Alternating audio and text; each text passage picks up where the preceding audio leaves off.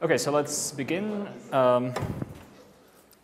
So today I will start quantum field theory, and the first part will be kind of informal, just explaining what it's about. And then in the second half, I'll get to perturbative quantum field theory if I have time. Okay, so oops.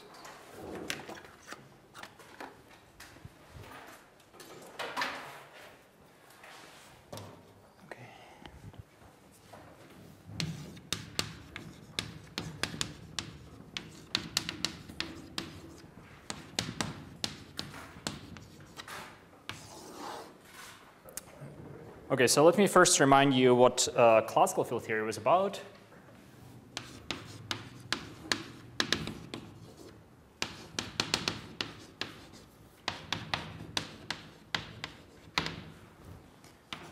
So first of all, we started with a space of fields. So it was some manifold.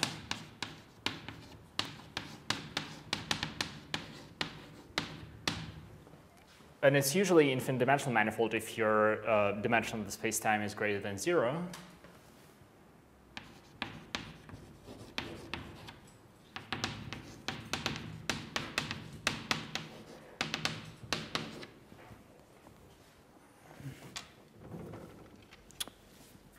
One second.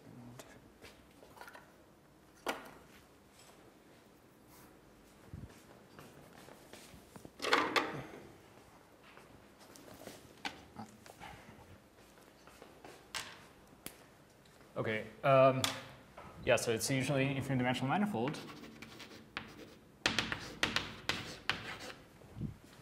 So the reason it's infinite dimensional is that the space of fields is usually something like a mapping space from the space-time into some target.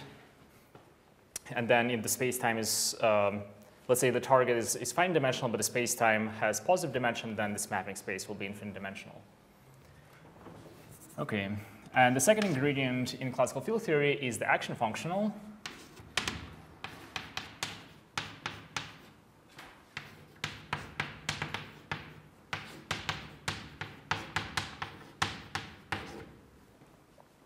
Okay, it's usually a function from the space of fields into R, but in some examples, like Chern-Simons, we discussed that it's a function not into R, but into R mod Z.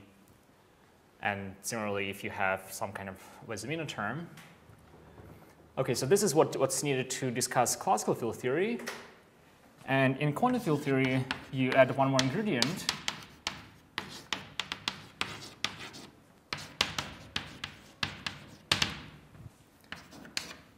Which is the measure on the space of fields. I'll informally write d phi.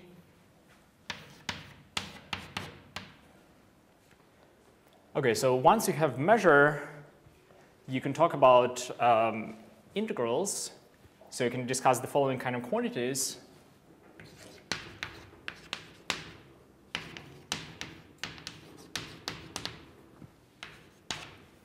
So first of all, there's the so-called partition function. So it's the integral over the space of fields with respect to this measure, d phi of e to the I times the action functional.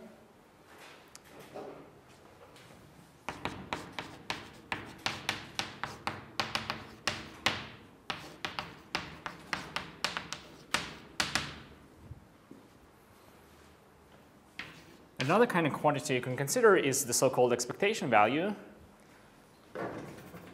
Okay, if you have another function, which I'll call script O, on a space of fields, so any such function is called an observable.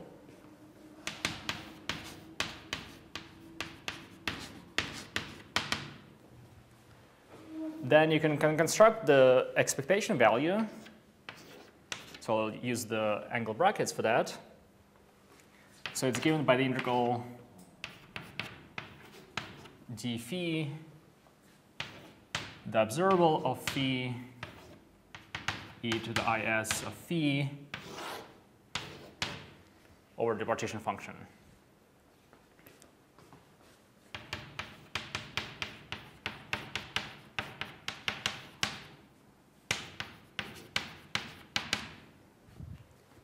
Okay, and all of quantum field theory is basically about computing these kind of quantities.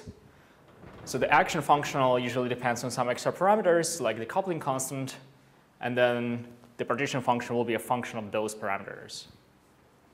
Similarly, for expectation values, there will be parameters of the observable and some parameters inside of the action functional. Okay.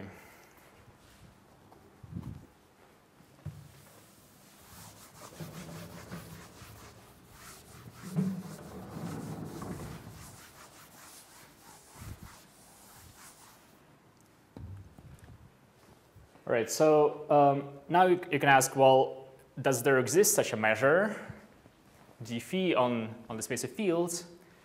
And as a matter of fact, it usually doesn't exist. So let me recall what d phi means in this context. So let's say V is some finite dimensional vector space.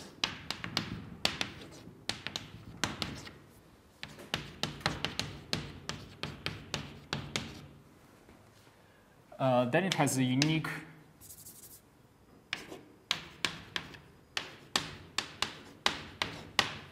up to a constant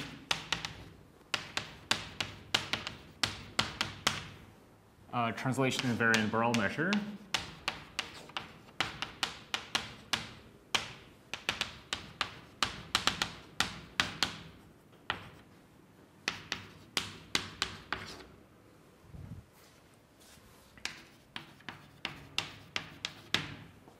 So Borel measure just means that I pick a special sigma algebra, which is the algebra generated by open sets. Translation invariant means that if you look at the measure on some subset U, then this is the same as the measure on, let me call it U upper X, where U upper X is the translate of U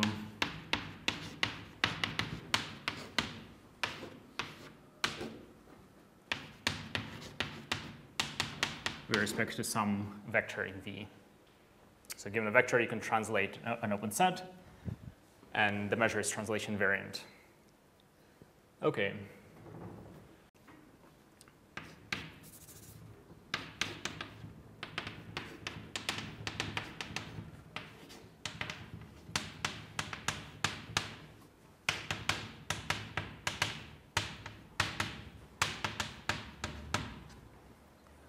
So in the infinite dimensions, such a measure does not exist. So let me state it here. So now let's say V is an infinite dimensional vector space. And I'll put some conditions on the vector space so that it's a nice kind of infinite dimensional vector space. I'll assume it's a separable and Banach vector space.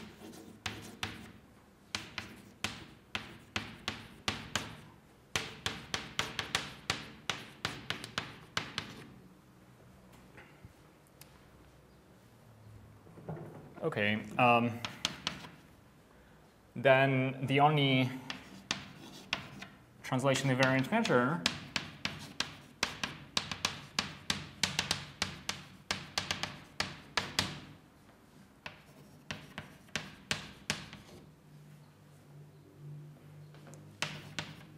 on V, which assigns finite values to open sets, is the zero measure.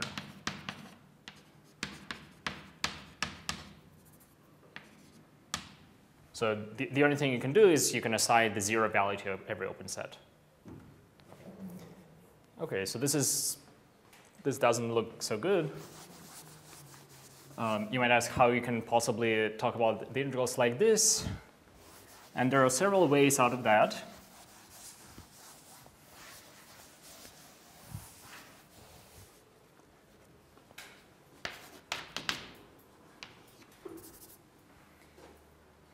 Okay, so this partition function doesn't make sense anymore.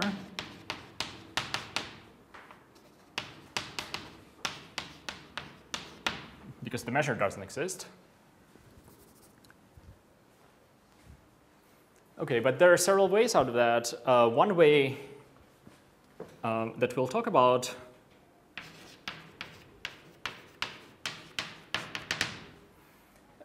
is to add a certain parameter in the path integral. So such an integral over the space of fields is usually called the path integral.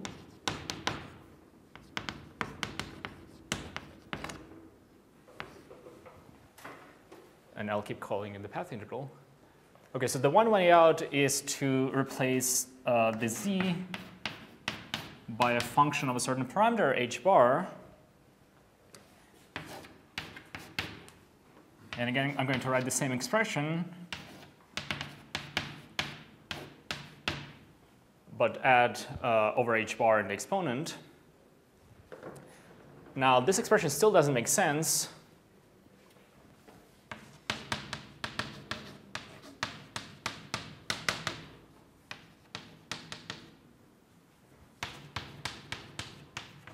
As a function of h bar. Because again, still the measure doesn't exist. But you could pretend that f is a finite dimensional vector space, expand this function into a Taylor series in h bar,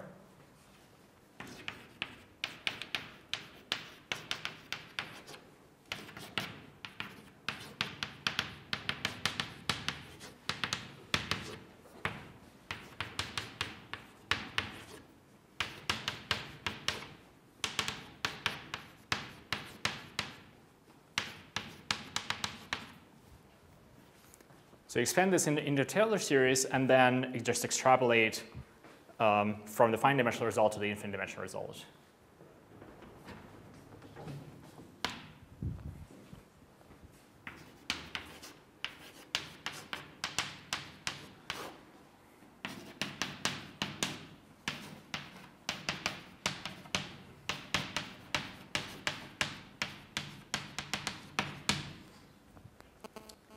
Okay, so instead of defining z of h bar as a function, you just define some formal power series and say that's the answer. Okay, so this is what's called a perturbative quantum field theory.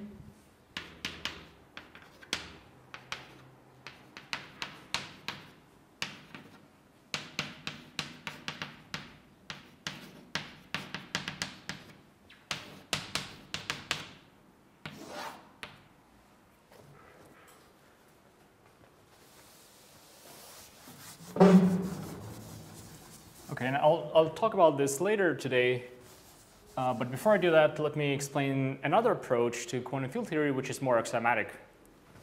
And it's related to something you might know already, which is the language of topological field theories.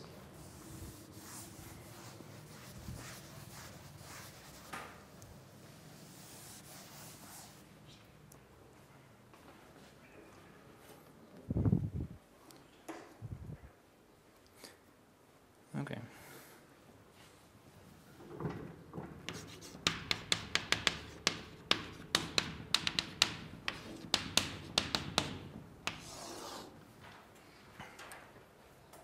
Okay, so let me remind you some notions from topological field theory.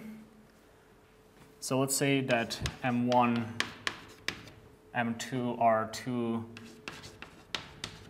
closed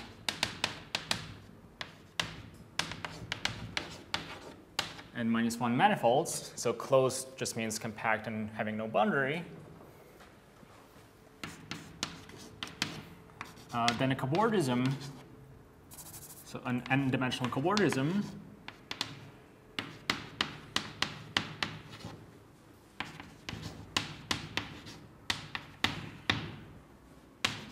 n from M1 to M2. Well, it's a compact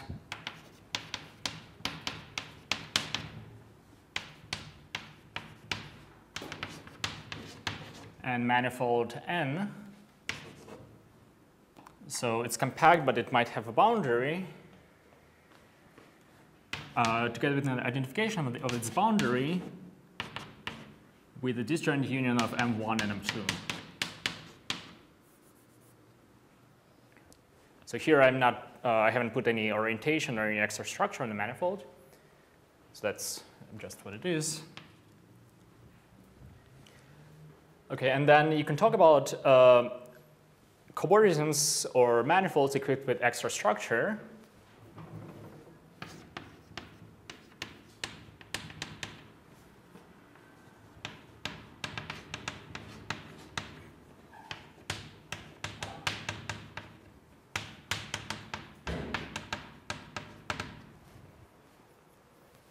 So the kind of extra structure might be an orientation.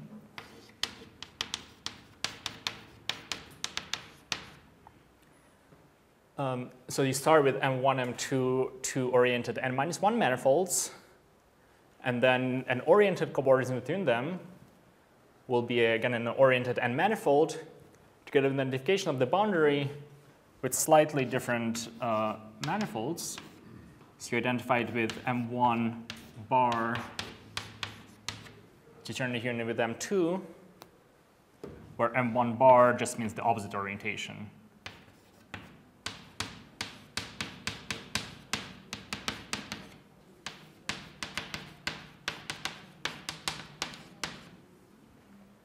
Okay, so it's one kind of extra structure. Another kind of extra structure you can put is the Riemannian metric.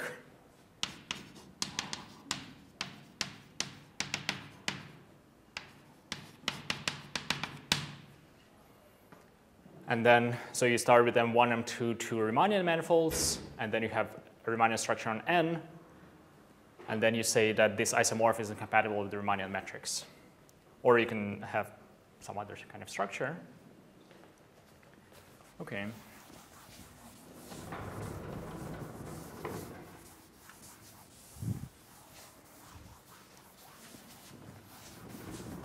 Sorry, so does the cobordism include the data of an identification?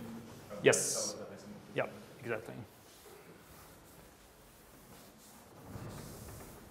So let me draw a picture of a cobordism. So it's some kind of manifold like this. So here you have M1 on one side of the boundary, and M2 is given by these two circles. So M2 is the disjoint union of two circles, and M1 is just a single circle. And the way you should think about this is that there is kind of a time direction, and the cobordism allows you to change M1 into M2. Okay. And indeed, it's a very good point that here N is an abstract manifold, and it has abstract manifolds for its boundary, and then we want to identify those boundaries with M1. So it's an untrivial type of data. Okay. All right, so now let me give this in a formal definition of a quantum field theory.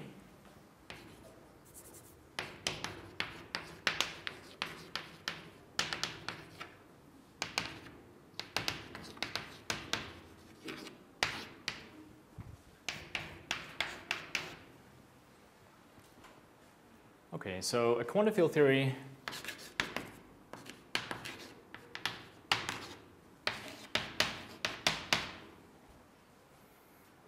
is the following kind of assignment.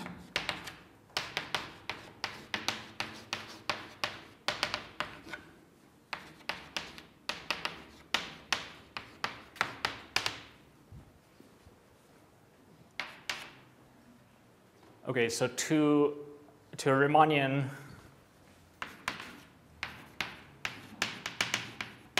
to an oriented Riemannian n-1 manifold,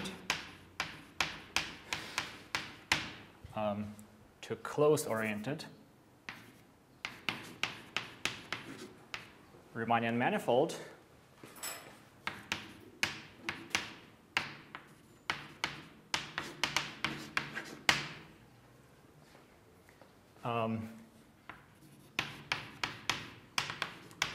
we assign a vector space. So let's call this Riemannian manifold M. We assign Z of M, which is a vector space.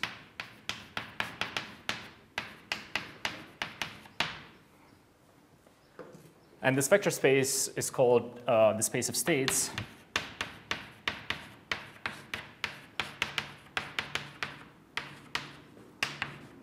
On the manifold M, or sometimes known as the Hilbert space of the theory, even though I'm not assuming that there is a Hilbert space structure on Z of M.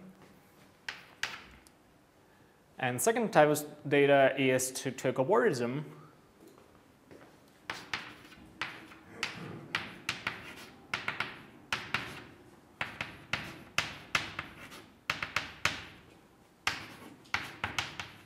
And from M1 to M2,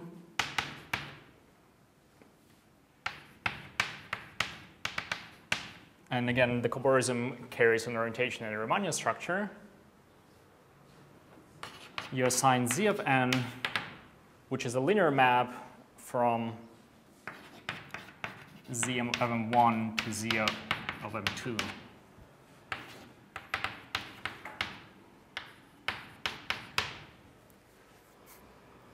So Z of M1 and Z of M2 are two vector spaces, and you attach a linear map from Z of M1 to Z of M2. Okay, and then there are several axioms, and I'm going to write only a few of them that will be important for me.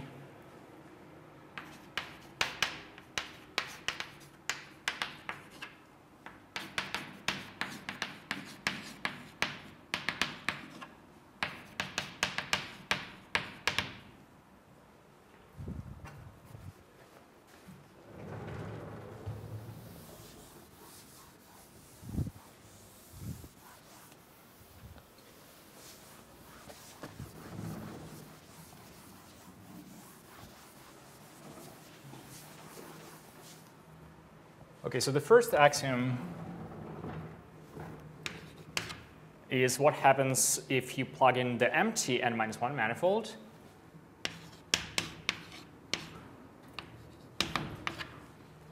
So you can regard the empty set as either an n-1 manifold or an n manifold as the cobordism. So here I regard it as an n-1 manifold.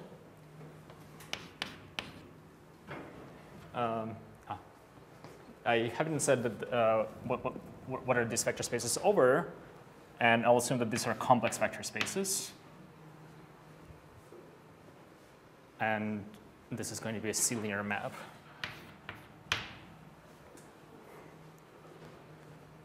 Okay, so then this vector space that you attach to the empty manifold is the trivial one-dimensional vector space, just C itself. The second axiom is if you have a disjoint union of two manifolds,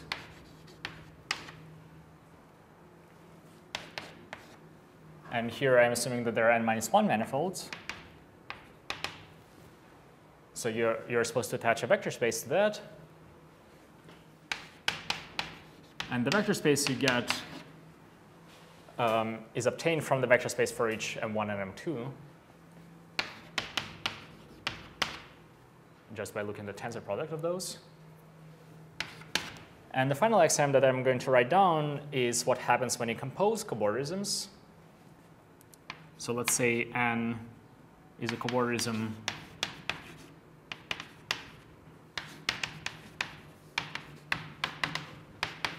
from M1 to M2, N prime is a cobordism from M2 to M3. Okay, you can write the composition of those two. So by definition, this composition is given by taking n, disjoint union with n prime, and gluing them along the boundary, which is M2.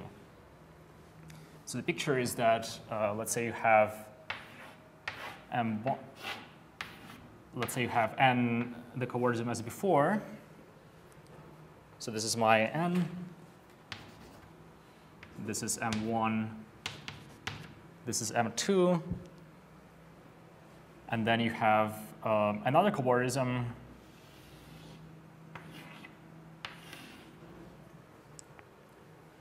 to M3. So this is going to be N prime.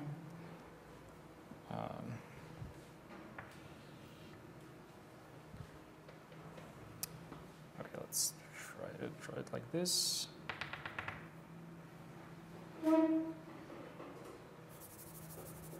Okay, let me first draw them separately.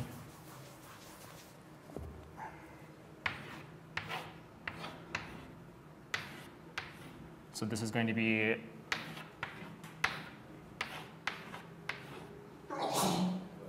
this is n, this is n prime, and their composite is going to be the following kind of manifold.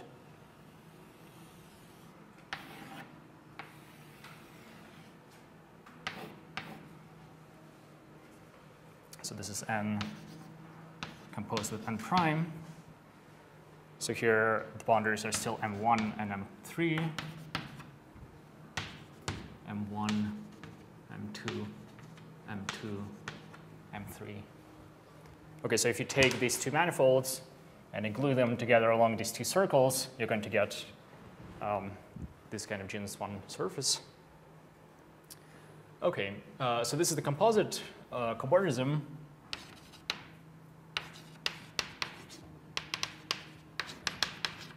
And just by construction is going to be cobordism from M1 to M3.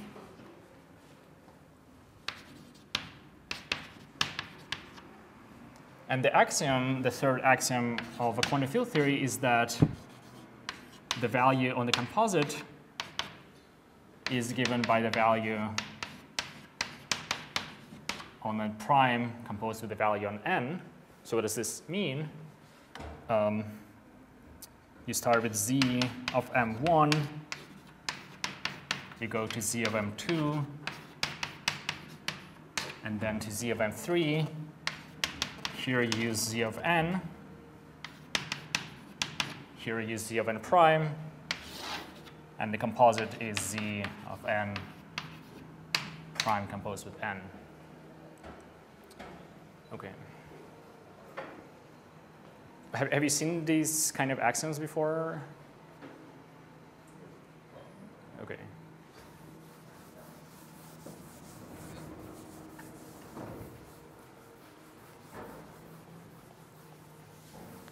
Okay, so let me give one consequence of the axioms.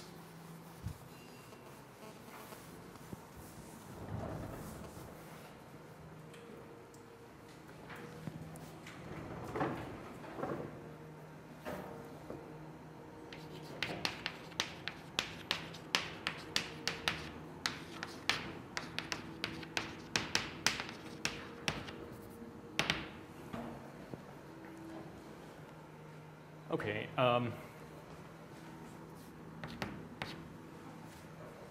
So let's say you look at N, which is a closed N manifold.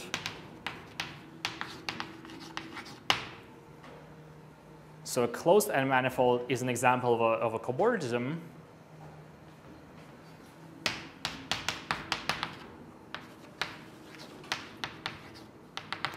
It's a cobordism from the empty n-1 manifold to the empty n-1 manifold. So again, what is a cobordism? It's a compact N manifold with the notification of the boundary with degenerate union of the two manifolds. Now the boundary is empty and the degenerate union of two empty sets is empty. Okay, so this is indeed a cobordism. So by definition, Z of n is going to be a linear map from Z of the empty set to Z of the empty set. By the first axiom, Z of the empty set is C, and similarly for the target. So you get a linear map from C to C. So how do you specify such a linear map from C to C? Yeah, so it's just given by a number, which is the value of, let's say, 1 under this map.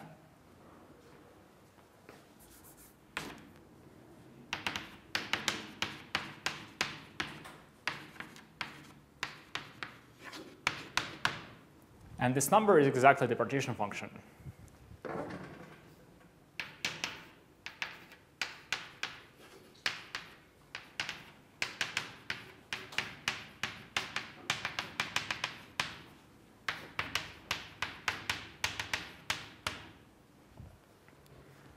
Okay.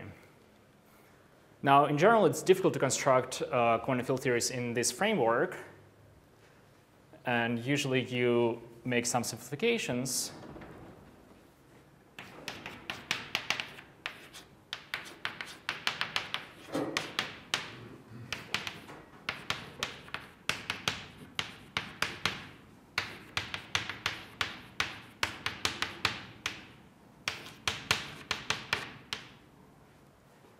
So some simplifications can be an assumption that the value of this assignment doesn't depend on the Riemannian structure, let's say.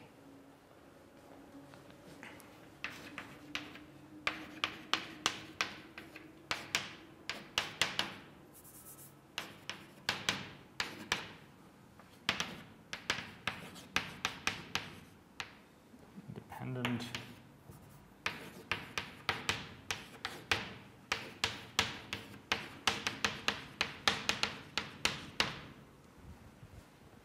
Okay, so one example would be a topological quantum field theory.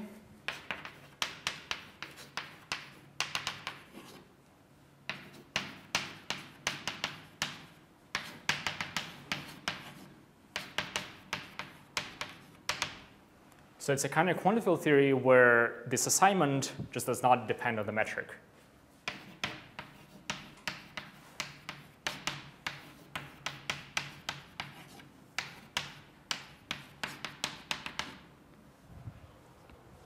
Okay, and there are several examples of axiomatic quantum field theories which are topological.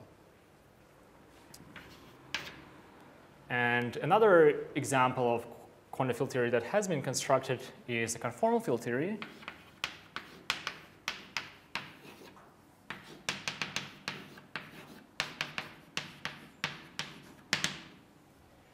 In this case, this value, this assignment depends on the metric, but in a certain weak sense.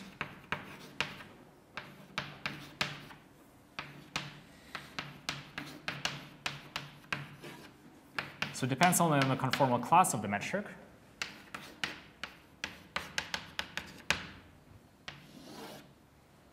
And the conformal class of the metric is just a class,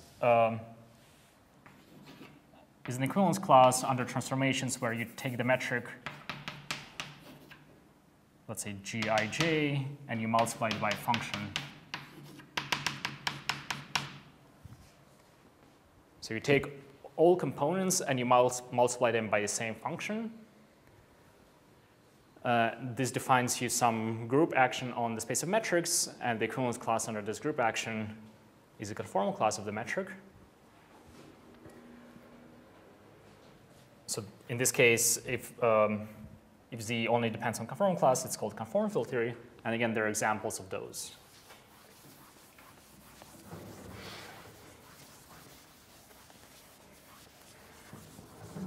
Okay, so let me give you another example of an axiomatic quantum field theory.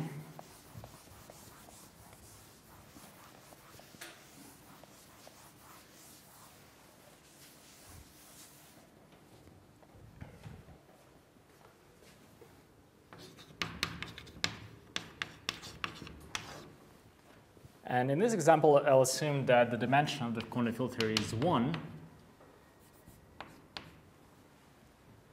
Then there's a nice example.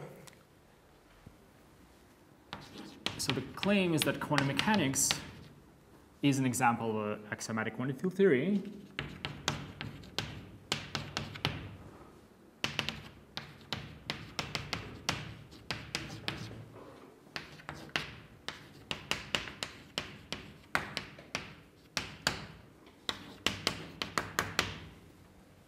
So what I mean by this, so let's say you have some H, it's a Hilbert space, and you have some Hamiltonian on this Hilbert space.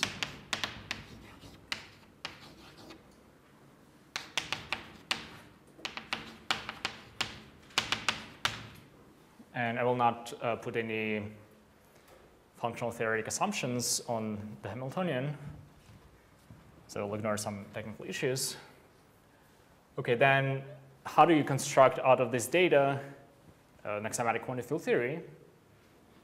So let's begin with zero manifolds. So what's a closed zero manifold?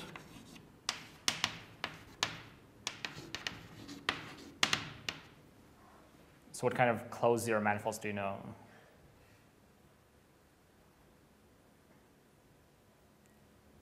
Any examples? A point. Okay, a point. Any other examples do you know? 2 points. Okay, great. So it's a closed zero manifold. It's the same as a finite collection of points.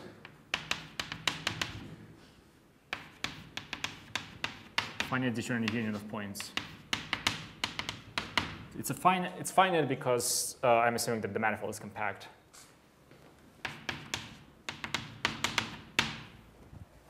Okay, so what's a Riemannian structure on a point?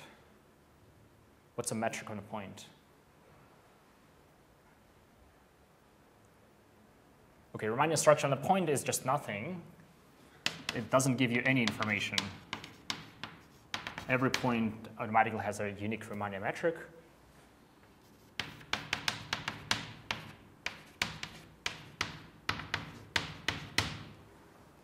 Just because the tangent space is zero-dimensional, there is nothing to pair. Okay, what about orientations? How many orientations are there on a point? Okay, so there are 2 orientations on a point. You're trying to orient the zero. You're trying to, okay.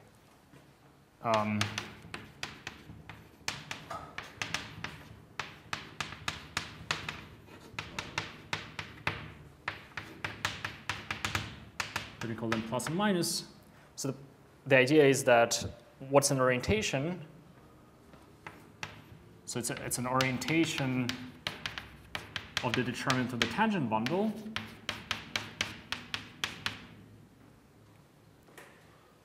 Well, the tangent bundle is the zero bundle. So the determinant of the zero bundle is just R, and you're trying to orient a one-dimensional vector space. And the orientation of a one-dimensional vector space is exactly a choice of the direction. So it's either plus or minus. Okay, so now what I'm going to assume is that my theory is actually independent of the orientation, but it depends on the Riemannian metric. So Z of the point, I'll just say this is the Hilbert space. Okay, and if you like, Z of either orientation on the point is the Hilbert space. Okay, so now let's move on to logarithms.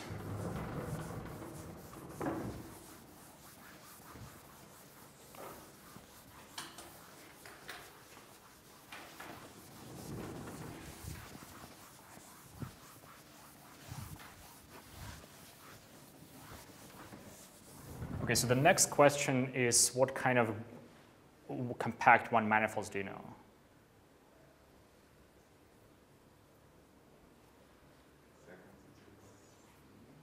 Pardon me?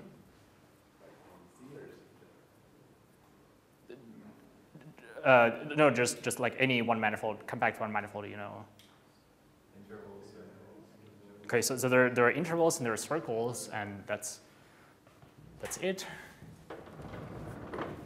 So a compact one-manifold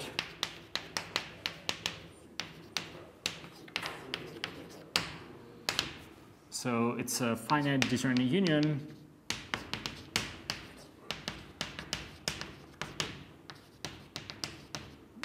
of intervals and circles.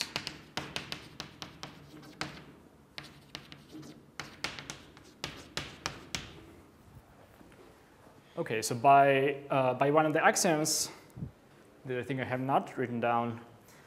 It's enough to specify the value on just the value on the disjoint unit of manifolds is going to be just the product of values on each manifold. So it's enough to specify the value on the interval and on the circle. Okay, so what are Riemannian structures on the interval? How do you specify a metric on the interval?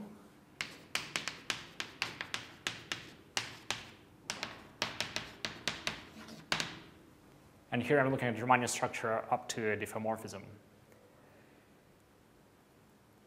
How do you specify a Riemannian structure on the interval up to a diffeomorphism? By length? Yes, so the length is the unique invariant of Riemannian metric on the one manifold.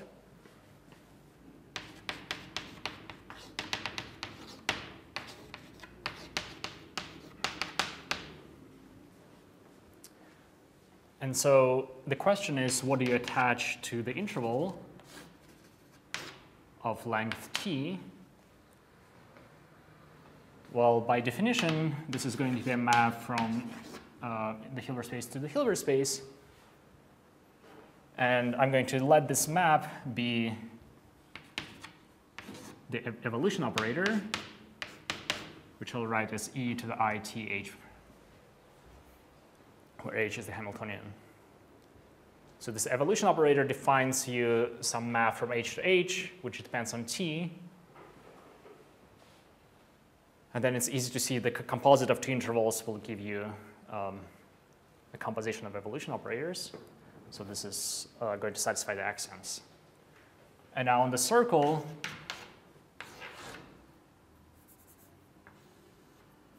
again,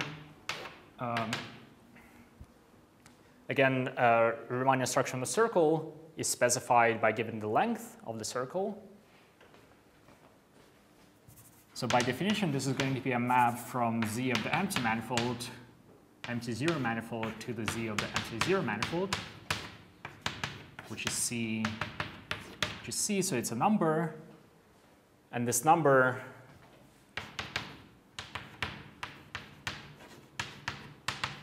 is going to be the trace of ITH, where T is the length of the circle.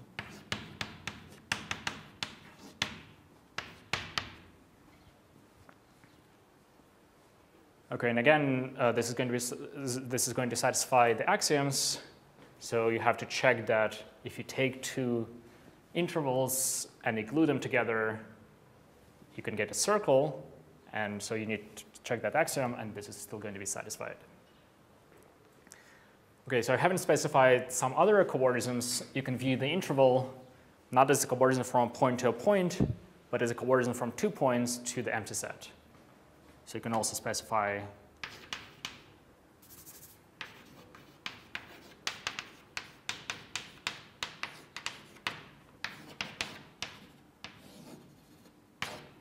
like this, but I will just leave it to you.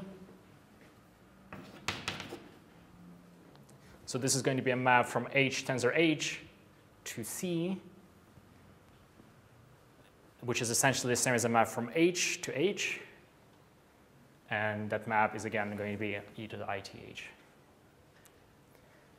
OK, so this gives you a nice example of one-dimensional quantum field theory, which depends on the Riemannian metric. And as I said, there are many examples of topological quantum field theories in higher dimensions.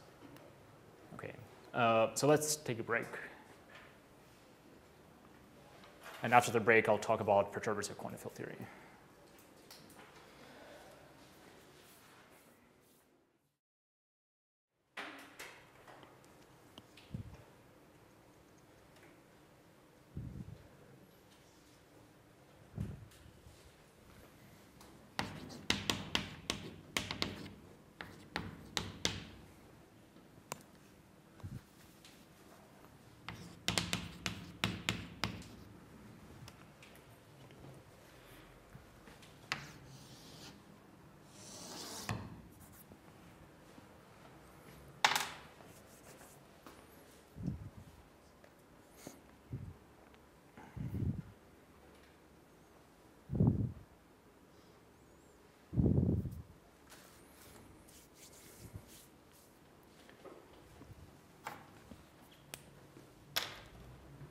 Okay, so let's continue. So before the break, I was discussing an axiomatic approach to quantum field theory. And as I said, there are some examples of those axiomatic quantum field theories, but it's in general difficult to construct those. But there's another approach to quantum field theory, which is perturbative quantum field theory, which is what I'm going to start right now.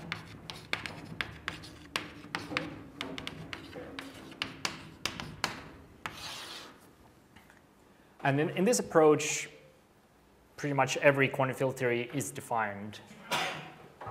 So this is what we're going to discuss. Okay, so what's the idea? I already mentioned that we're interested in the integrals which depend on h bar. Let's say it has some observable of phi, and then e to the is of phi over h bar. And I'm going to expand this into Taylor series. So this has an asymptotic expansion.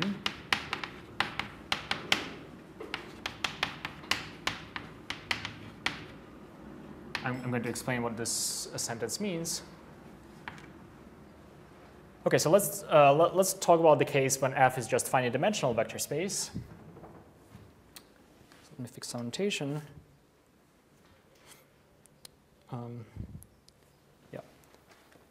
Okay, so before I do that, let me still keep talking about the general setting.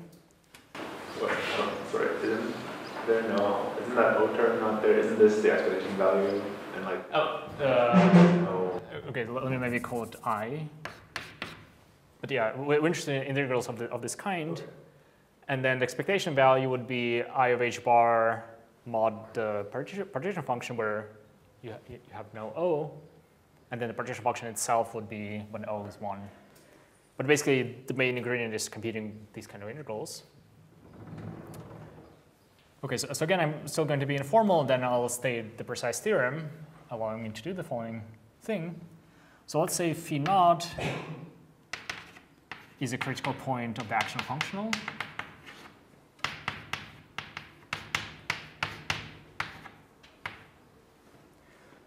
So what does it mean for this to be a critical point?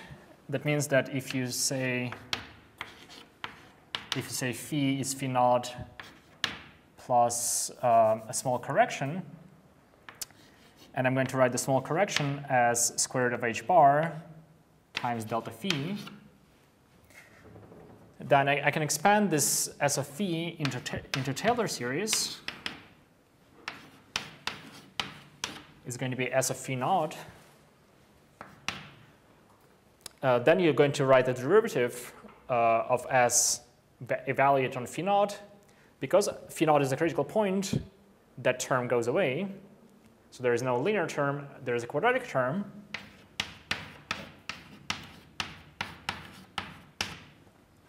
And then times h bar delta phi squared, and plus some higher terms.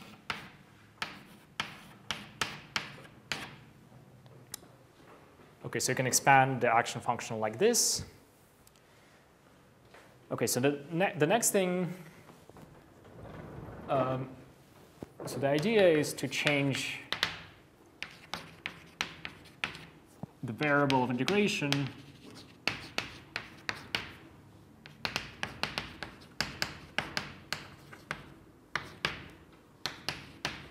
from phi to delta phi. So now I'm going to just look at the integrals in terms of delta phi.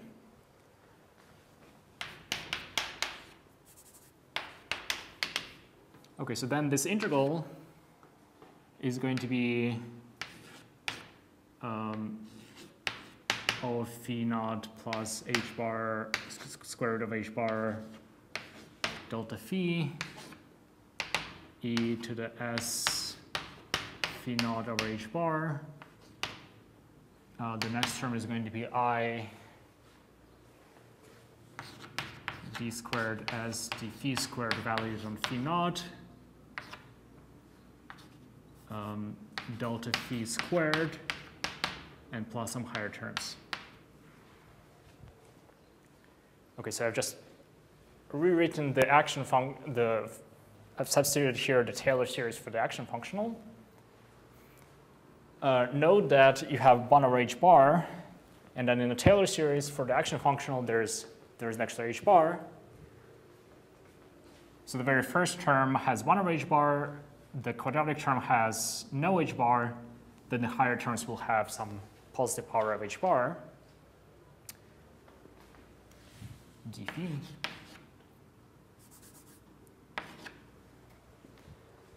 Now, you can write d phi as h bar to the n over 2 d delta phi, where n is the dimension of the space of fields. So this is how the measure changes, because this is just a linear change of variables.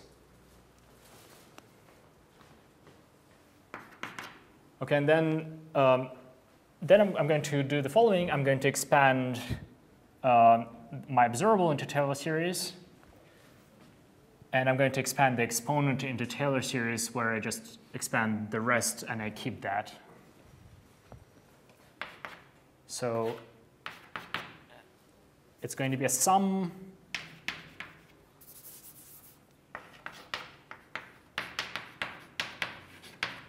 of integrals of the form like the following. So there's going to be delta phi to some power, let's call it m. Then there's going to be e to the I s of phi naught over h bar, and then plus I del squared s d phi squared phi naught delta phi squared d delta phi. Okay, so again, I expand everything else. This will give me some power delta phi. The Taylor series here will also give me some power delta phi. So I get some power delta phi, and I get that in the exponent. Now, this coefficient is independent of delta phi, so it's just a prefactor. So this kind of computation of the integral boils down to computing Gaussian type integrals.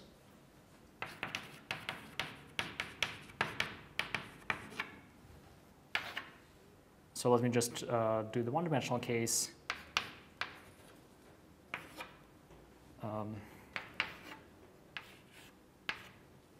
And then I lambda x squared dx.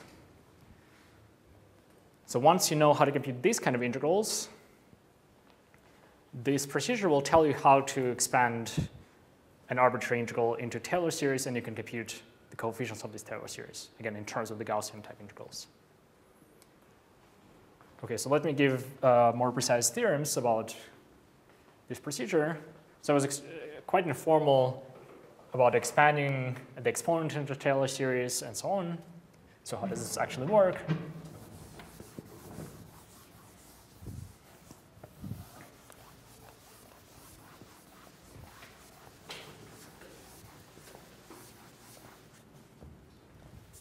Okay, so first of all, let me start. I'll say two theorems. The only difference between the two theorems will be whether you look at exponents with imaginary unity in the exponent or nicer integrals where you just have ordinary Gaussian integrals.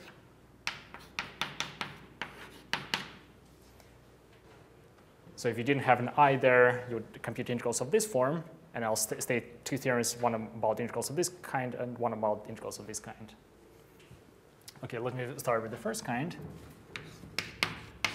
So the first theorem is called the stationary phase it's called the method of seepage descent.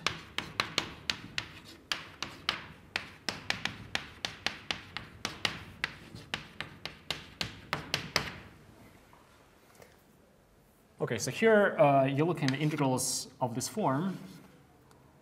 Let's call it d phi, g of phi, is of phi,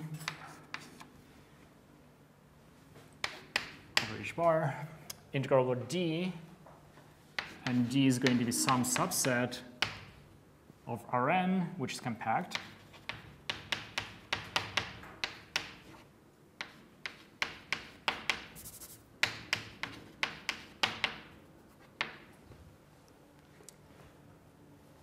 Okay, let me call it I of h bar again. Okay, so when we want to understand this kind of integrals for h bar small, so let me make the following assumptions.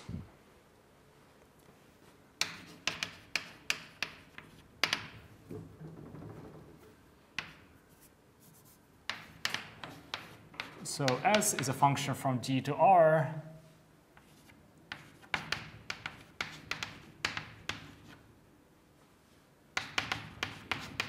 satisfying some axioms.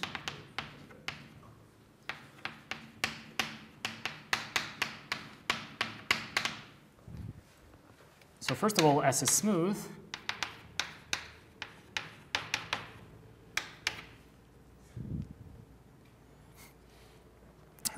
S admits a global unique, so admits a unique global minimum.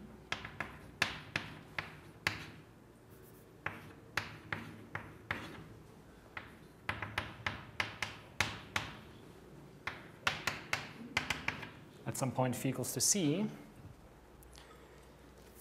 And I'll assume that this is an interior of D. So D minus this boundary. And finally, I'll assume that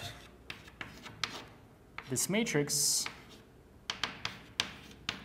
of second derivatives evaluated at C is positive.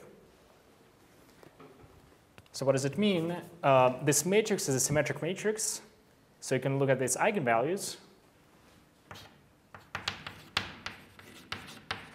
And all of its eigenvalues are positive.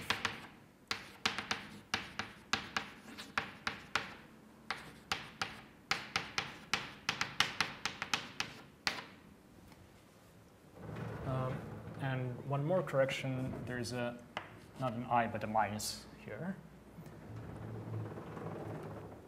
Okay, so that's the assumption on S. And the assumptions on G is just that it's smooth.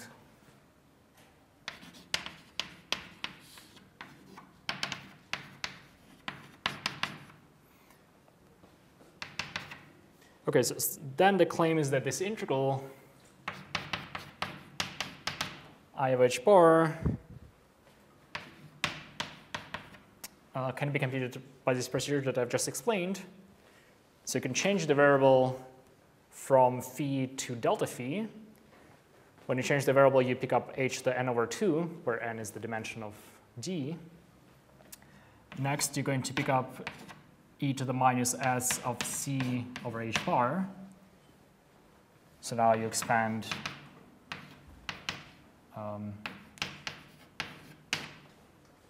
phi is c plus some small correction, sorry, square root of h bar delta phi. So that's the second term you pick up. And then you have some Taylor series. You have alpha of h bar.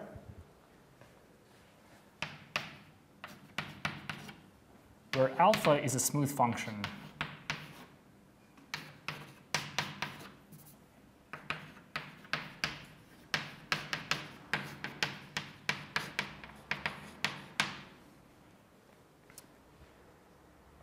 Okay, so this tells you that okay, you can do this expansion. Sorry, you can rewrite your integral in this way, where alpha is going to be a smooth function, and if you have a smooth function, you can write its Taylor series, and this is what we're going to take as our definition of the perturbative expansion of the integral. So it's a smooth function satisfying the following condition. Alpha of 0 I cannot fit it here. Let me just put it here.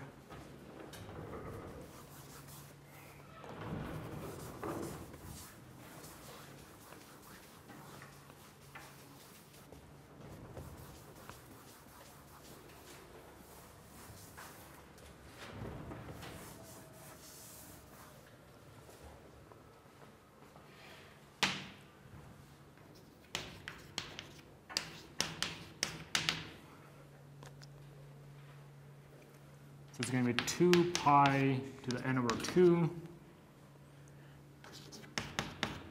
g of c over square root of the determinant.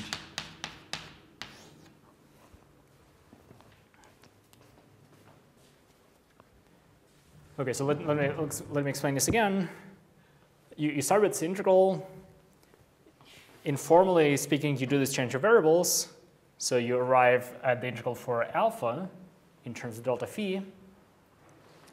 The integral for alpha can be computed by expanding it into Taylor series. The 0th term is given by some Gaussian integral, which gives you that. And then you have some higher terms in the Taylor series for alpha. Okay, so for this to be well defined, let me observe that here we have determinant of this matrix, the matrix of second derivatives. So here S double prime of C is exactly this matrix.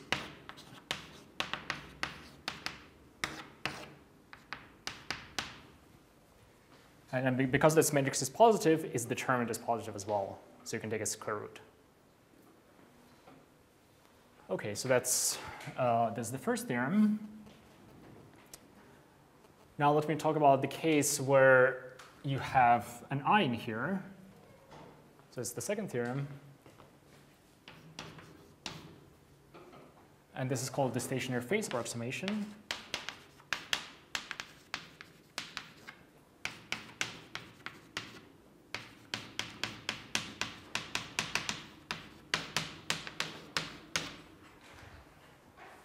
So in this case, you study integrals, as I said in the very beginning. So you have d phi, g of phi, e to the is over h bar.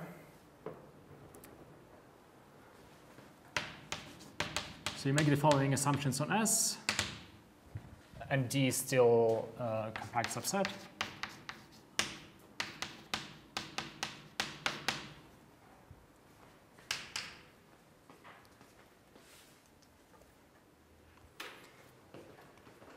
All right, so again, I'm going to assume that S is smooth.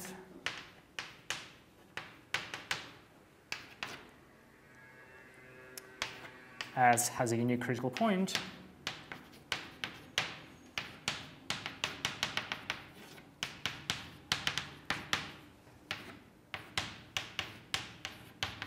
Again, in the interior of D. So here, I'm assuming that S has a unique critical point. Here, I assume that it has a unique global minimum. So that's the main difference. And finally, I'll assume that the matrix of second derivatives. So I'm not assuming that it's positive, but I assume that it's not degenerate.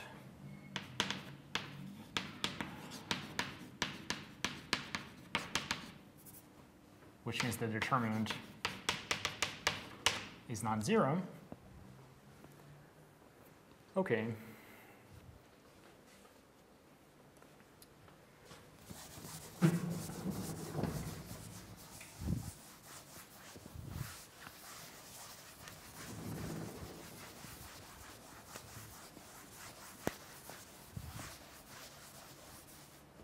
So then the conclusion is as before.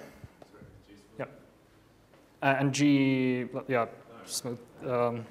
Yeah, there's one more assumption on G. Let me just write that. G smooth.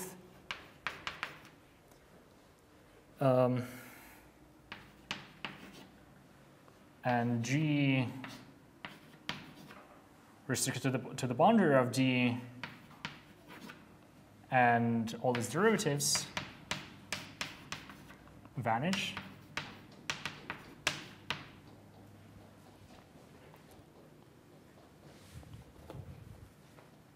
Okay, so then the conclusion is the following.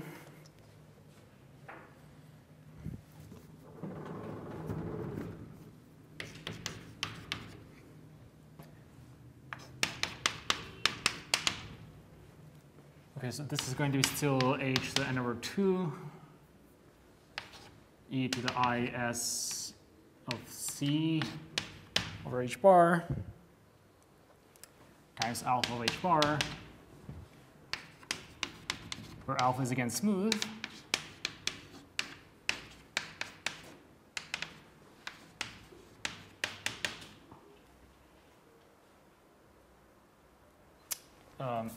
It's complex valued.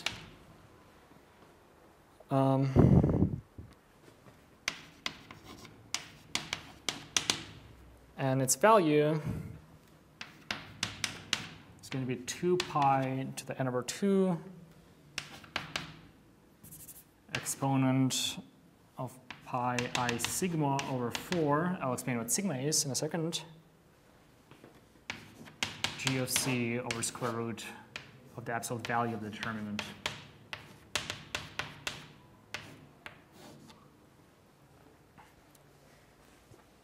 Okay, again, the main statement of the theorem is that alpha becomes a smooth function on 0 to infinity, and its value is again given by a Gaussian integral. So here, as this matrix of second derivatives at a critical point is assumed to be non-degenerate, so the determinant is non-zero, but it might be negative, or it might take arbitrary value. So I put an absolute value here, and here sigma is the so-called signature of this matrix.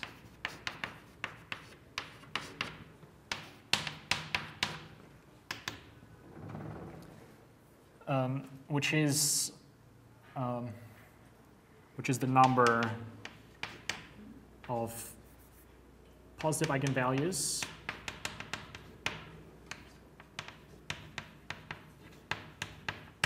minus the number of negative eigenvalues.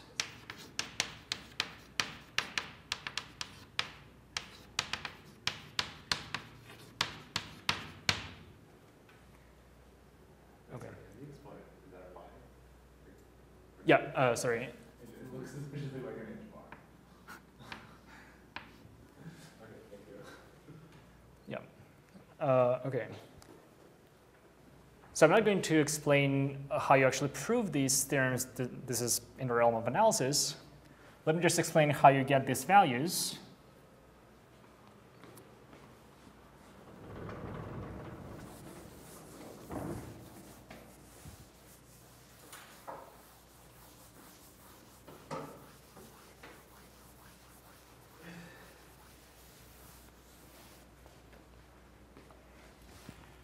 So in both cases, we need to compute some Gaussian integrals.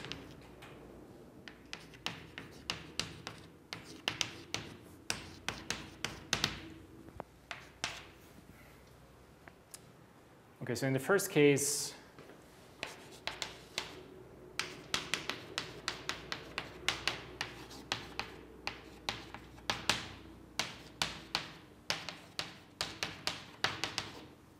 you have to compute integral of this form, e to the minus lambda x squared dx, where lambda is positive. So this positivity assumption is exactly the assumption that the matrix of second derivatives is positive. Then you can diagonalize it, and then you split it into single integrals of this form. And this integral is equal to something. Okay, so this integral is equal to square root of pi over lambda. So this is going to give you this pi, square root of pi to the n. And then the lambdas are the eigenvalues, and together they combine into the square root of the determinant. So this is where the square root of the determinant of s, of the second derivatives of s at c appear. Okay, and then for stationary phase, you do the same.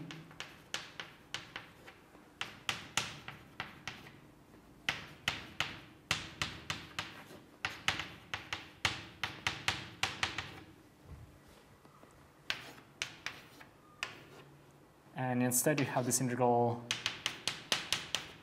e to the I lambda x squared dx. And then depending on whether lambda is positive or negative, there are two answers.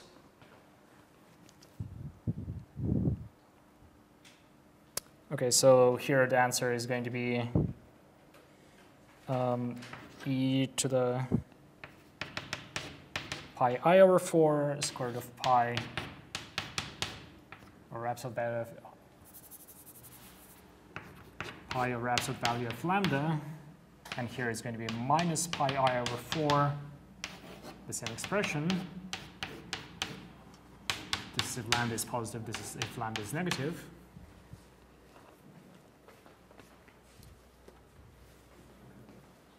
Okay, so you can compute these integrals. And again, you compute it for each eigenvalue, and then you take the product over all of them. So these combine into the absolute value of the determinant. And then these exponents, for each positive eigenvalue, you have a plus. For each negative eigenvalue, you have a minus. And this combines into the signature. So this is how you obtain this expression for alpha of 0. OK. Any questions about either of the theorems? Yes, what happens if the global minimum or the critical point is not unique? It's not ungeneric. It's not unique. Is that unique? Yeah, so then it's going to be a sum over all critical. Let's say there are finitely many of those, and they're isolated. Then there's going to be a sum over each critical point of similar kind of expressions. And then for each critical point, you have an alpha. And then usually you're interested in asymptotic expansions, so only some of the exponents matter, because these exponents will dominate some other exponent. So that's what usually happens. And similarly for Stevie's descent, again, you have a sum over each critical point of this kind of expression, and then again you have some exponents that dominate some other exponents. Okay. Any other questions? Okay, so let me give you some examples.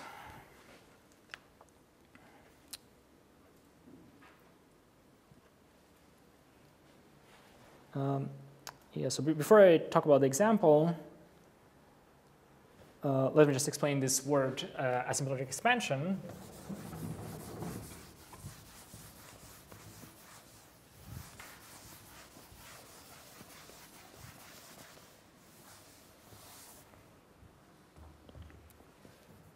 Okay, so since alpha is smooth,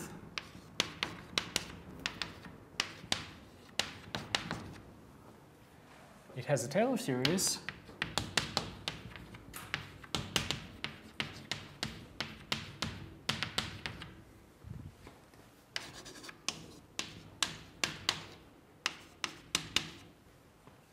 Which is just, as you well know, this is nth derivative of alpha at the origin times h bar to the n over n factorial.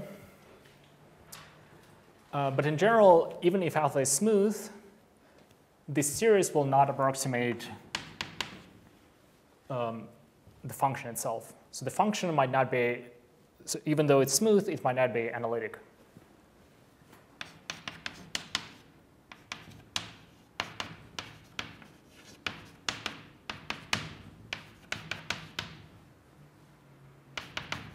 So the series will not converge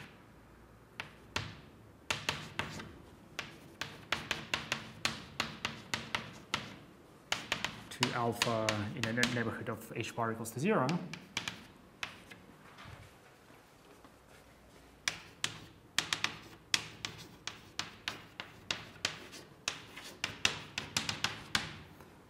So the series will usually have the 0 radius of convergence. It's something called asymptotic series. So let me explain this. So I will write this symbol alpha of h bar is approximated by some some series.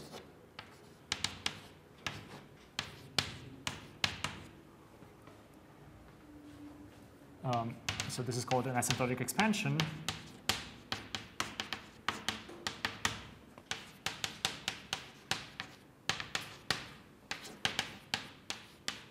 For this function alpha. So again, you start with the function alpha, and you approximate it by some series. And maybe I'll also write is approximated as h bar goes to 0.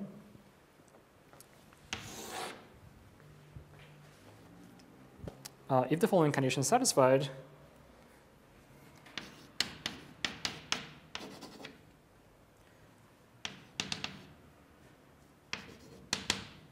okay, so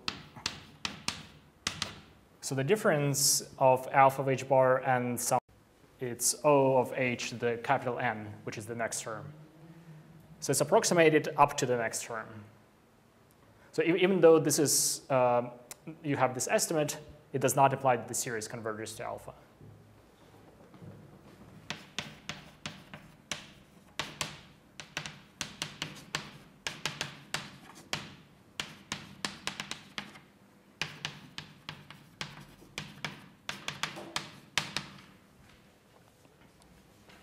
In any neighborhood of, well, at h bar equals to 0, this is definitely true, but in any finite neighborhood of h bar equals to 0, it might not converge. Okay, so let me give an example where this happens. The expectation is that this always happens, actually.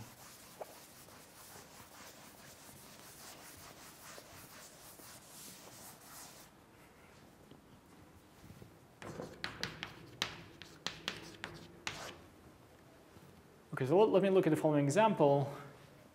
Have I of h bar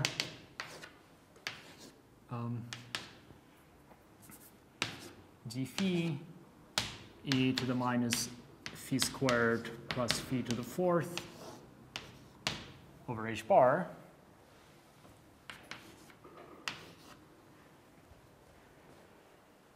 Okay, so here g of phi is 1. And s of phi is phi squared plus phi to the 4th. Okay, so here the integral is over some infinite, it's over a non-compact set, but it doesn't matter. I'll just ignore it for now. So let's try to apply the method of steepest descent.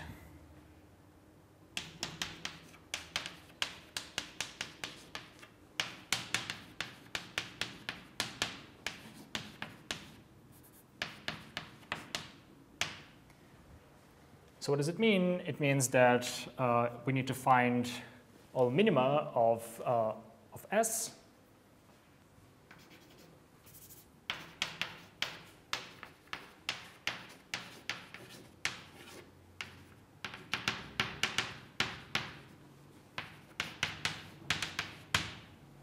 Well, this is obvious in this case. S is positive. Sorry, it's non-negative. And the only minimum is at phi equals to 0. Okay, so that's my C. Okay, and then I change the coordinates from phi to some new coordinate. Instead of calling it delta phi, I'll just call it x. So square root of h bar times x. So what happens to the integral? First of all, from the measure, you pick up h bar to the 1/2.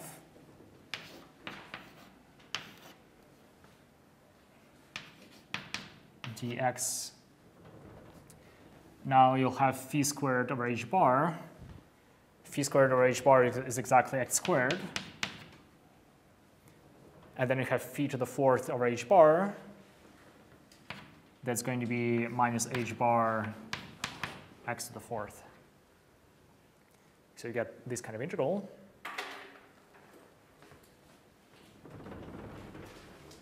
Okay, now this is exactly my alpha.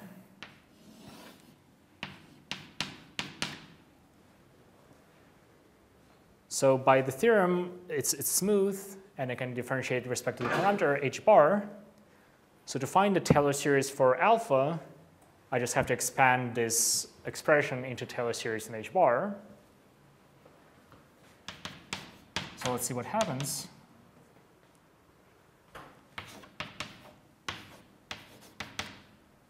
So I'll have e to the minus x squared. Then I'll have a sum minus 1 to the n, h bar to the n, x to the 4n, and factorial. So just expanded e to the h bar x to the 4th into Taylor series. Okay, so then you get h to the 1/2, and then the sum over what minus 1 to the n, h bar to the n, and factorial integral gx e to the minus x squared x to the 4n. Okay, so you have to compute this integral now. I'll have to look it up.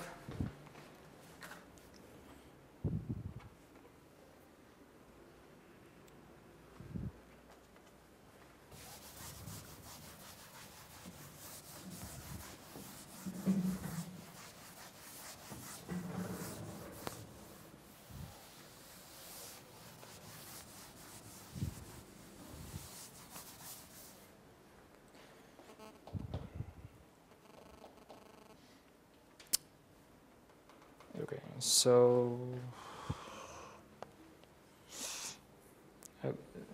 just one small correction. Let me put an extra 2. It doesn't really matter. It's an overall factor. What will it change? We'll put a half here, half here. It'll put a half here. And then it will put a 2 to the n here, 2 to the n here, half here. Okay, so you need to compute that integral instead. Just have a formula for that. Okay, so then you get that this integral is approximated by h bar to the 1/2, the sum minus 1 to the n, h bar to the n, 4n factorial, then 2 to the 3n, 2n factorial, n factorial. Okay. So this is what happens when you just compute this Gaussian integral. So in your homework, you were asked to compute this sort of integral, and then out of that kind of integral, you could also compute Gaussian integral with some insertion of a function. Okay, so then you get this answer. Now, what's the radius of convergence of the series? Does the series converge in any neighborhood of h bar? How do you estimate that?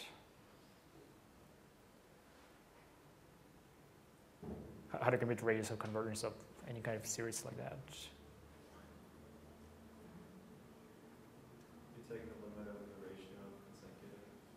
Yeah, okay, so there are several ways to compute that. There's a thing called ratio test. We can do that. Any other suggestions? So there are basically 2 ways to compute the radius of convergence. There is the ratio test, and there is something called the root test. Maybe it's a little bit easier in this case to use the root test. Anyway, so let me just say alpha n is the coefficient minus 1 to the n, 4n factorial, 2 to the 3n, 2n factorial, n factorial. And the radius of convergence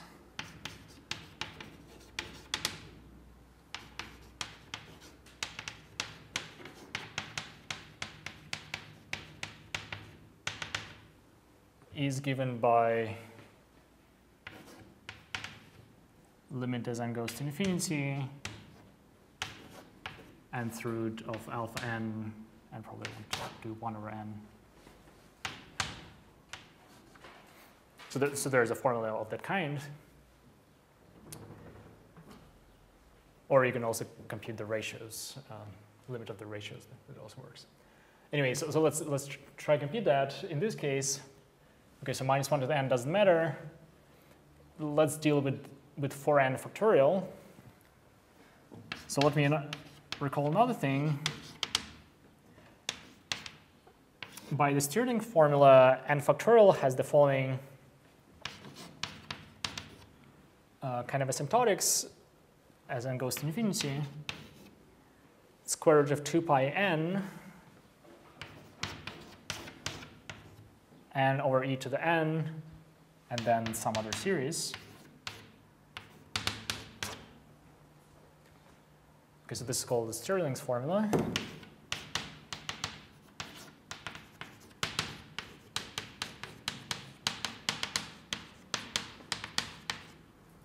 So let's apply the Stirling approximation to the factorial.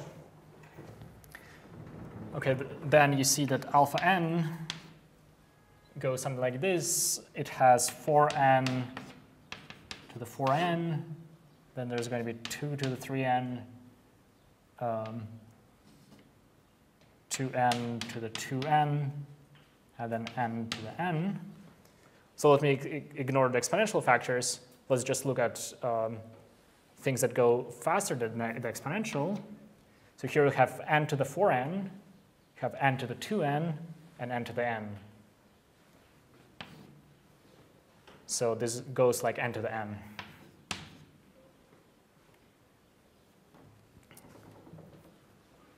Okay, so therefore, this goes to infinity.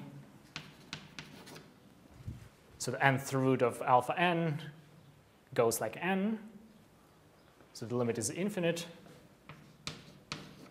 And so therefore, the radius is just 0. So the series does not converge in any neighborhood of 0, but it is an asymptotic series.